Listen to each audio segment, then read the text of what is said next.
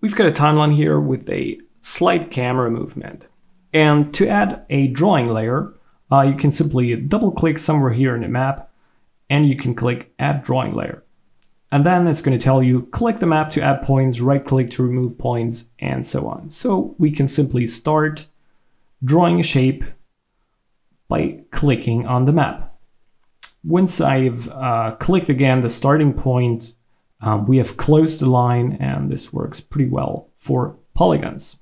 Up here, you can choose whether to draw a polygon, a line, or even just points. I'm going to go with a polygon now.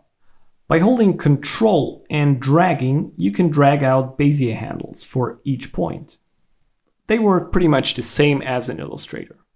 You can drag them around. Normally they are linked. If you Control click one of these points, you see that the connection line is dotted now, and now they are not linked. To link them again, simply Control click again. If you want to remove the Bezier, you can hold down Control and drag them in again. To add points to our shape, to an enclosed shape, you can click those little plus buttons. They will appear next to the selected point. I'm going to Control Z a lot of these. Note that you can also draw on the control viewport. This is pretty handy if you have your viewport unlinked, because then you can independently zoom in and out, and I can, for example, now very detailed draw a hole into our polygon. If you click away from the selected item, then the drawing preview will disappear.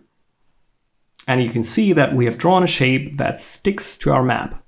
The cool thing about these is you can animate them. So I'm going to double click here to split this feature, and then I can simply drag around the points.